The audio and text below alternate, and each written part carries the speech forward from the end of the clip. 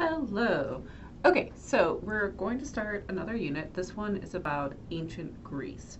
So in our last unit, we were talking about the prehistoric Aegean, which is where a lot of the origins from some of the myths and some of the cultural aspects of what's important to the ancient Greeks originate and come from. So that's kind of like ancient Greece before it was ancient Greece, basically the prehistoric phase. So now we're going to talk about ancient Greece itself. Okay, there's a ton to cover in here, so I'm going to break this up into quite a few little, like, smaller grouped lectures. First of all, hang on.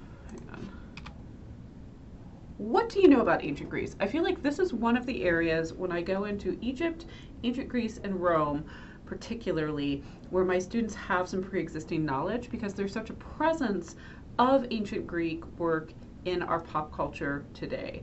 So my kids really liked the Percy Jackson books. My older kid was actually Luke in the play version of Percy Jackson here in town last year. So things like Percy Jackson, which if you're not familiar, no big deal. It's a contemporary series of young adult books that incorporate a lot of Greek mythology into the storytelling and into the characters, which is kind of cool. There's also things like Clash of the Titans. There's several video games that incorporate ancient Greek kind of ideas. There's the Marvel movie The Eternals, which I mentioned when we were talking about Babylon and things like this, because it incorporates a lot of kind of references to the ancient world in general. Angelina Jolie's character's name is Thena, which is a take on Athena, who's one of the goddesses, who we'll talk about in a minute. Anyway, lots of presence of references to classical culture, which is like ancient Greece and ancient Rome, the Roman Empire, right? That's what makes it classical culture in pop culture today. So maybe you know some things. Usually when I ask people this in a seated class and they start listing things, one of the things people say are like marble sculptures, like white marble naked people sculptures, right? That's one of the things that people tend to think of. Temples with all the columns, lots of columns being kind of a Greek thing. Several people know some of the gods and goddesses, like Zeus, for example, is a pretty well-known guy. So that kind of stuff. So my point being, you probably know some things about ancient Greece already. So we're going to go into some of that in some more detail. First of all, let's orient ourselves on a map. This one's from National Geographic. It's a good place to get maps. So when we're looking at ancient Greece, and we're going to start a little earlier than this actually, but 750 BC, this is kind of what we're talking about. So here's the Greek mainland. Then we have all the islands that we were already talking about. So like Crete, the Cycladic Islands, all that stuff is all kind of part of this. Troy, you can see on your map, which is actually over in Turkey, right? We have Sparta. Sparta's pretty known thing. My middle school and elementary, we were the Spartans. That was our mascot. The movie 300, which is based on a graphic novel, came out a few years ago. That's the Spartans are Greek people. Athens, right, the capital of Greece. Mount Olympus, where the gods and goddesses live. So you probably have heard of some of these things. You could probably find this on a map, right? We're in Europe, we're next to the Aegean Sea, we're kind of on the Mediterranean. Okay, so that gives us a little idea about where we're at. A couple of things just to start off with. I occasionally will slip a little bit of Greek lettering in here. I did take Greek in college, which is not super practical, but neither was anything I took in college, so there you go. So this is kind of an embarrassing thing. I didn't realize Mount Olympus was an actual place, like not a mythic place, until I was in college, which was a long time ago.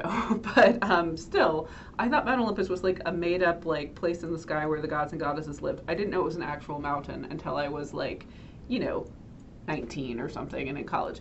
So I'm here to tell you, Mount Olympus is a real place. You can visit it, you can go to it. It is in Greece. It is the highest mountain in Greece. The ancient Greeks believed that many of their gods and goddesses lived there, and that's kind of how they organized them, like the Olympian gods and goddesses and the gods and goddesses who weren't on Mount Olympus. So it is a real place. It does exist. That is a picture of that highest mountain right there. It kind of looks a little bit to me like Half Dome, which if you're familiar with our national parks and stuff, that's at Yosemite in California. Anyway, Mount Olympus is real. Okay. So what I'd like to do in this introduction is just give you like kind of the crash course on some of the gods and goddesses. We are going to look at art that features them in ancient Greece, and then the related Roman gods and goddesses are pretty much the same people but with different names. So parenthetically, next to all of these, I have their Roman name as well, because after we do Greece, we'll talk about the Etruscans and the Romans, and there's a lot of overlap in terms of a lot of things, but their mythology certainly. Okay, so first up we have Zeus. His Roman name is Jupiter. He's the king of the gods, right? So he's kind of the boss guy, and he rules the sky. The sky is his domain. His attribute, his symbol is a lightning bolt. Okay, so oftentimes he has a lightning bolt. Sometimes he's also shown with an eagle. That's kind of his symbol as well. And sometimes he has just like a staff. He has a big beard all the time, but so do his two brothers, who I'll talk about in a minute. So if you're trying to distinguish them, the best way to distinguish them is to look at what else is with them, look at their context. Zeus's wife is Hera. Her Roman name is Juno, and she is Zeus's wife. She's also Zeus's sister, kind of like with the Egyptians. There's gross incestual stuff with these gods and goddesses as well. I don't know why that's such a thing in the ancient world, but it is. So she is Zeus's wife. She's the goddess of marriage, which I've always thought was sort of a mockery, because if you know anything about mythology, you know that Zeus cheated on her constantly. Okay, so Hera's a little bit hard to pick out. Usually there'll be some kind of context clue telling you that this is Hera, but she doesn't have like a set symbol like Zeus does. Okay. Then we have Poseidon. His Roman name is Neptune, and he is one of Zeus's two brothers. So Poseidon is his brother. You'll notice they look kind of similar. Check him out and look at Zeus. Very similar. Big beards, right? Kind of ripped, even though they're old and have big beards. So Poseidon generally always has a trident. That's like his staff that has the 3 points on it. Looks kind of like a pitchfork. That is a trident. And that is his attribute. So if he has a trident and a beard, it's Poseidon. He's also sometimes portrayed, like in this mosaic, riding on his chariot with his hippocampus. So his hippocampuses are half horse, half whale-like creatures. They have like horsefish kind of, and they pull his chariot. So if you see a guy with a beard riding around on these fish-horse hybrid things, that's Poseidon. If he's holding a trident, definitely Poseidon. Okay. Then we have Hestia, whose Roman name is Vesta, and Demeter, whose Roman name is Ceres. So Hestia is the sister of Hera and Poseidon and Zeus, and their other brother Hades. And she is the goddess of the hearth. So the significant thing about Hestia is when archaeologists are digging up different sites and looking at Roman homes, which are called domus, by the way, under the hearthstone, that's where the fireplace is, there's little statues often of a woman, and that's Hestia, because the idea was that it would bring good fortune and protect you in your house if you had a statue of Hestia buried under your hearthstone. She is really easy to mistake for Hera. Neither of them have really subscribed consistent attributes, so you kind of have to look at who they're hanging out with and what the context for the statue is. Demeter is the sister of all of these people we've already mentioned, and she's the goddess of grain and grain and agriculture. So sometimes she is holding the thing that she's holding here, which is a cornucopia, so this like conical baskety thing with fruit and vegetables and stuff coming out of it. And sometimes she just has like a big bushel of wheat, okay? And so she's very important to like the harvest time, okay? And she is also the mother of Persephone, who is someone we're going to learn about in a minute. So all of these people so far all live on Mount Olympus. That's their kind of home base. Okay, let's look at the next person. This is probably my favorite of the gods and goddesses. This is Athena. So Athena is, her Roman name is Minerva, and she's the goddess of wisdom and warfare. So warfare, but like the strategy part of warfare. She almost always has a shield, sometimes a spear, sometimes a sword. She's usually wearing this kind of warrior helmet that she's wearing here. Sometimes she has some armor over her toga. She also sometimes has an owl, okay? And she is the daughter of Zeus, but kind of daughter, like in a different way than normally you get daughters. She sprang out of her father's head fully formed. So she doesn't have a mother. She just came from Zeus's brain. And because of that, she's also known as Parthenos, which is the word for virgin, basically.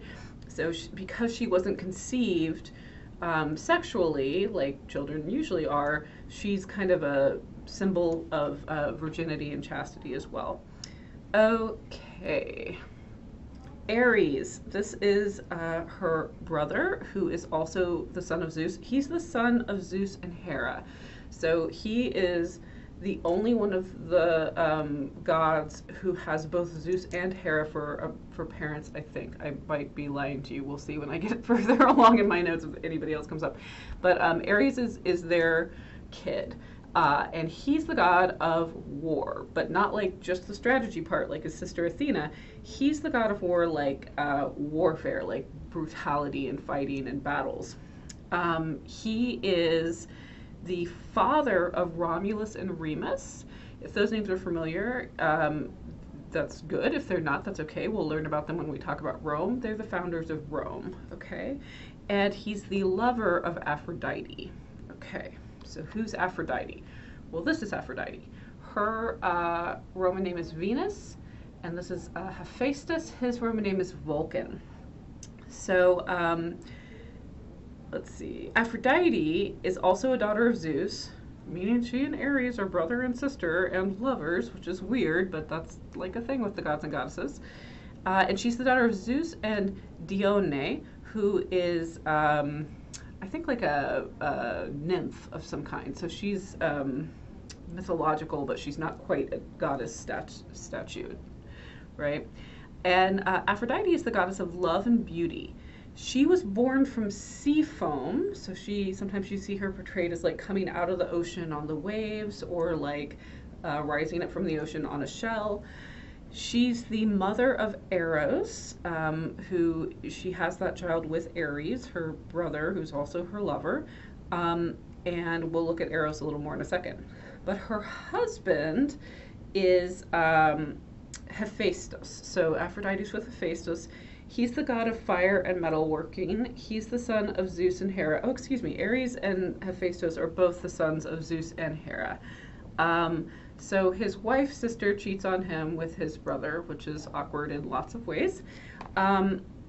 He makes Zeus's scepter, his staff thing. He also made Poseidon's trident. He also helps Athena be born from her father's head.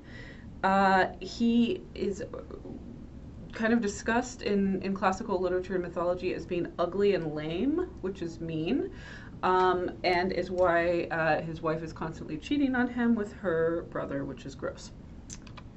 Okay, then we have Apollo. Apollo is the only one whose name is the same in Greek and Roman, and it's also the same in Etruscan, so his name stays pretty consistent. So we have Apollo and Artemis, whose Roman name is Diana. They are brother and sister, but they're not gross about it. So Apollo is the god of light and music. He's also associated with the sun, particularly the sunrise, and also healing. He kind of covers a lot of ground. He's the son of Zeus and Leto, she's the daughter of one of the Titans. His epithet, which is his descriptive phrase expressing, what he's like, his characteristics and stuff, is Phoibos, Phoibos, which means radiant, but like literally related to light. So he kind of glowed with the light of the sun as part of his thing. He's identified with the sun, which has its own separate guy, which is Helios or Sol, depending on if you're Greek or Roman. So they're kind of conflated a lot in artworks. He's the father of Circe, which is another goddess that comes up in the Odyssey. Okay, Artemis, or Diana, is his sister. They are twins, and she is the goddess of the hunt and wild animals and also the moon. So she is almost always portrayed with a bow and arrow, or sometimes just a bow. Often she'll have like a stag, like a deer or something with her. Sometimes she has the moon with her, but she is often shown as like in the act of hunting. And Apollo sometimes has a harp. Okay. Okay, Hermes, whose Roman name is Mercury. He's the son of Zeus and one of the nymphs. I don't remember which one. He's the messenger of the gods. He is seen as a guide to travelers, including the dead. He's affiliated with like your path to the underworld as well. And he carries a herald's rod. That's that thing that he's carrying in this image. And he wore a winged hat and winged shoes, or sometimes he just has wings sprouting from his ankles. Okay. And so those are all Olympian gods and goddesses. They tend to their home base kind of is Mount Olympus, though Hermes, travels a lot because he's the messenger guy. Other non-Olympian gods, we have Hades, whose Roman name is Pluto. He is Poseidon and Zeus's third brother, and he's the lord of the underworld. So Zeus has the sky, Poseidon has the sea, Hades has the underworld. He also has a big beard, big curly beard like them, but he is portrayed, sometimes he has this thing that he's holding, which is his, it's like a staff, but it has 2 spikes instead of the 3 like the trident. Sometimes he has his 3-headed dog. Often he has a crown because he's the king of the dead. He's the lord of the dead, the king of the underworld. And then he is portrayed with his wife Persephone, whose Roman name is Kore. And she has to spend half of her time in the underworld with him. So she is the daughter of Demeter, and she's affiliated with springtime, basically. She's the queen of the underworld when she's in the underworld with Hades, but she's kind of the embodiment of spring and green crops and when things are blooming. So she doesn't like being in the underworld. Okay, so he kidnapped her, and she tried not to eat or drink anything while she was in the underworld, but she ate 6 seeds of a pomegranate, and because of that, for 6 months of the year she has to be there, and that's why there are seasons, because in the fall and winter she's in the underworld, so nothing can bloom. You get it. Okay. Some other gods that I like to include that pop up in some of the work that we look at. Dionysus, whose Roman name is Bacchus, he's the son of Zeus and a mortal, and he's the god of wine and wild things and partying.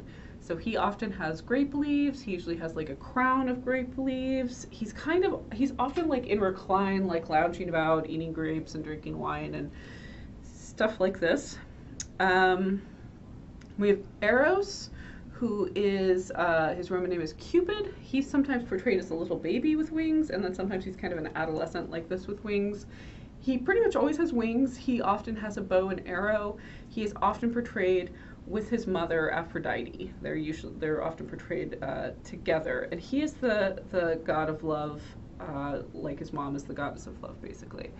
And then the middle guy I include because I think he's kind of an interesting figure. So his name is Asclepius, which is hard for me to say, and his Roman name is also difficult. It's Aesculapius, and he's the son of Apollo and a mortal. So remember how Apollo is also affiliated with healing?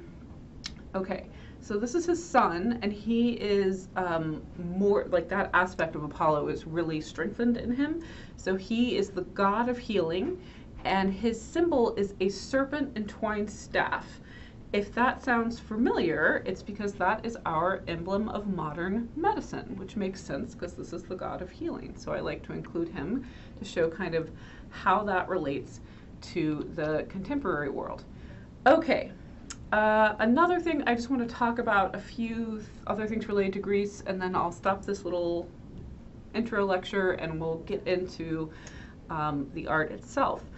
So one of the things that is important to Greek culture is humans as the measure of all things. So they're very interested in kind of the math behind aesthetics, aesthetics being the study of what is beautiful and pleasing to the eye, right? So everything is kind of on a human scale. And that scale is very important, proportions are very important, ratios are very important, and it all kind of revolves around the human experience and humans being sort of the way to measure everything, okay? They invented democracy, kind of, I put it in quotes, which is a Greek word which means rule by demos. Demos, D-E-M-O-S, means the people, rule by the people. I put it in quotes because they had a senate, but it was only men who were of a certain age and owned land. So it's this very, like, not really equal kind of situation, but it's different than having just like a straight up king or something. It's not a monarchy. So they invented democracy, but, you know, put a little asterisk next to that in history. They also had lots of groundbreaking contributions to art, literature, philosophy, and mathematics. So we have people like Socrates, Sappho, Sophocles, Plato, Euripides, all these really famous, important thinkers. Greeks are self-identified as Hellenes, Hellenes, and kind of, they come from the intermingling of people from the Aegean and Indo-European people who established city-states, which are called polis, P-O-L-E-I-S, or for singular polis, P-O-L-I-S. So we have the Dorians of the north who settled in Peloponnesos, and the Ionians who settled in Asia Minor, and this is where who eventually become the Greeks kind of come from. So in 776 BC, all the separate Greek-speaking city-states, polis, as I said, held their first common athletic games at Olympia, which was a sanctuary dedicated to Zeus. And from then on, despite various rivalries and sometimes fighting, lots of infighting, the Greeks kind of regard themselves as citizens of Hellas, H-E-L-L-A-S. They're joined together by a common culture and language distinct from the barbarians, which is what they called literally everyone else in the world. Okay, so this is where we get the beginnings of the Greeks as a uniform identity, even though they're still kind of in city-states. All right, so in the next lecture, we'll get into the first period of art in ancient Greece.